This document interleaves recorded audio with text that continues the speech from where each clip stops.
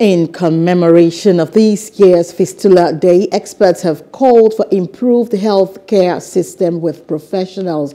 A surgeon, Professor Waldig, mentioned that a fistula occurs when there is prolonged obstructed labor, where there is pressure on the baby's head. He stated other factors to include the lack of access to medical care, inadequate access to skilled birth attendants, emergency obstetric care, and cesarean sections.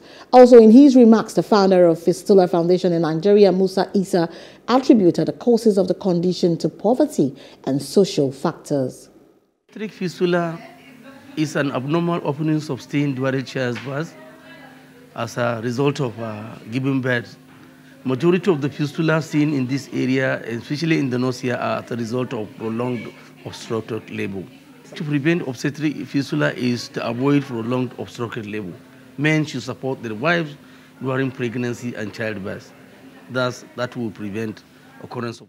Hello, hope you enjoyed the news. Please do subscribe to our YouTube channel and don't forget to hit the notification button so you get notified about fresh news updates.